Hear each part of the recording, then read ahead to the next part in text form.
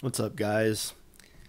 Came across this link while doing my regular interneting this morning, and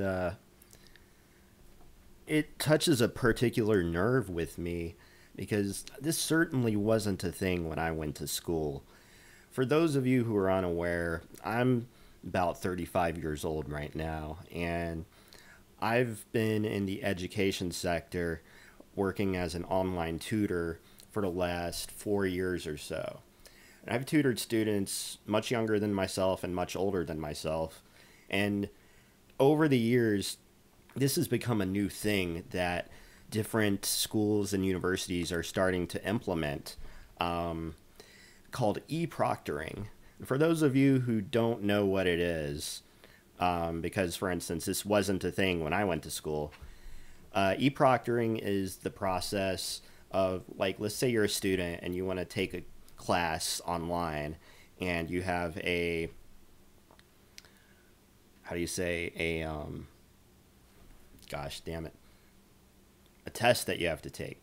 So when you log in to take your test, they're basically going to be monitoring you the entire time.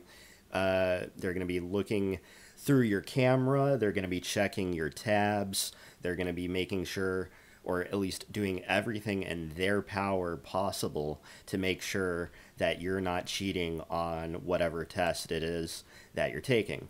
But there's a lot of problems with this particular approach to academic honesty and integrity. A lot of them from not only a philosophical perspective, but also from a technical implementation perspective, an ethical perspective, etc., etc. There's so much totalitarian, authoritarian, and just wrong with this particular service. Now, I haven't used the test my face instance, but apparently these algorithms are less able to detect dark skinned faces, which I think is a very interesting caveat to this whole particular issue.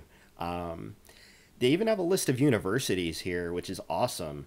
And actually, one of which is not listed, one that I'm aware definitely uses, is Angelo State University. It's nice to be able to go through and see which of these people are or are not using these particular softwares. I encourage everyone to contact and reach out to each of these universities who are using or might be using, and even the ones who aren't using, and just start the discussion and make this more of a public thing, because it's honestly fucking disgusting and it does not contribute to a better education experience. The fact of the matter is that a lot of people suffer from test anxiety, and that's actually something that they discuss below here. Uh, Test anxiety is a problem where people just don't test well, and there's a lot of reasons for it. Sometimes you're able to more clearly recall information when you're not under pressure, and in a testing environment, it's always just by de facto a under pressure environment. It's one reason that I haven't performed very well in live coding interviews, and yet I have an 100% success rate with students and achieving their needs and goals. So they offer a petition that they want you to sign. I highly encourage everyone to sign it. Let's go through the letter and just have this discussion. To school administrators, invasive proctoring apps are endangering the privacy and the education of students worldwide.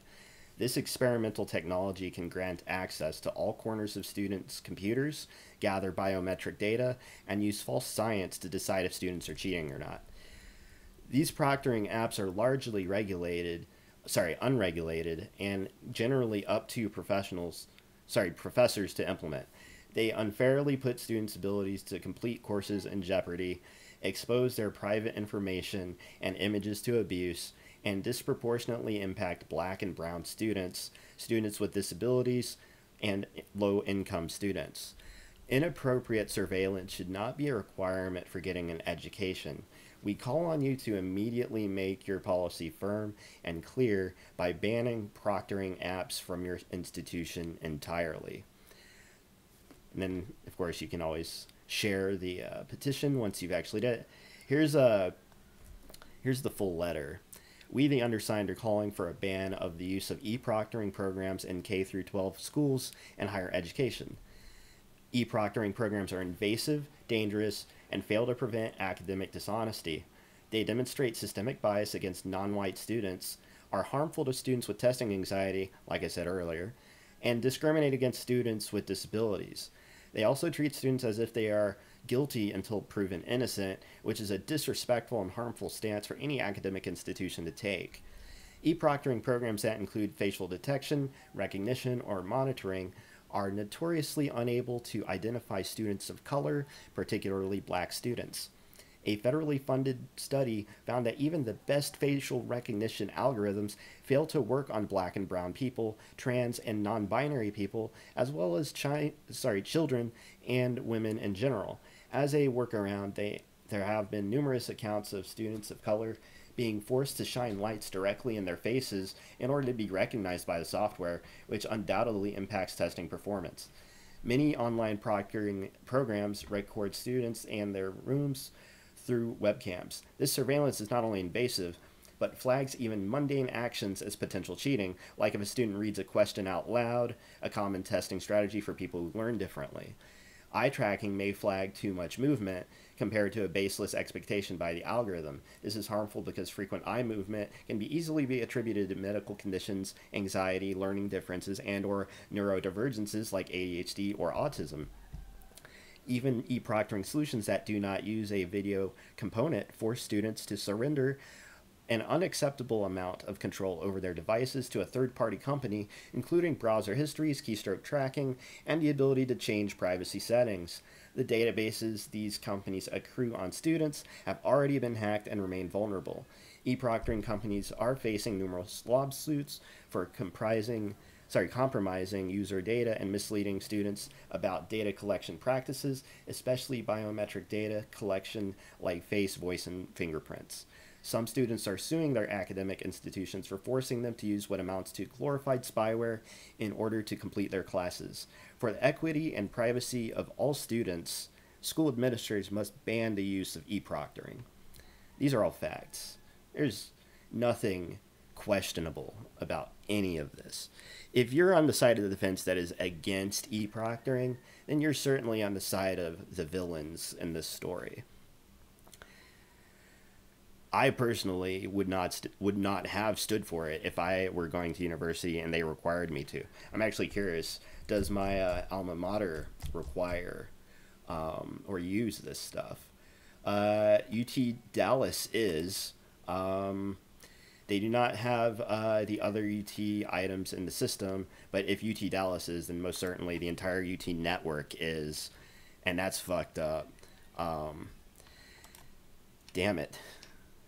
So, there's a lot of reasons why this is bad, obviously. And so this is a discussion that I am highly encouraging everyone to start participating in. It should be a continuation of the discussions started by Chelsea Manning as well as Edward Snowden and Julian Assange on the nature of the state safety apparatus and the surveillance state being extended into the education sector of all places, which is just fucking disgusting. Has no place in that department whatsoever. Naturally, you're going to be watching, like, who's doing what, but, like, Jesus Christ, guys, come on now. There's a lot more resources at the bottom of the page. Highly encourage y'all to go ahead and just blast this shit, because it's not right. It's fucked up.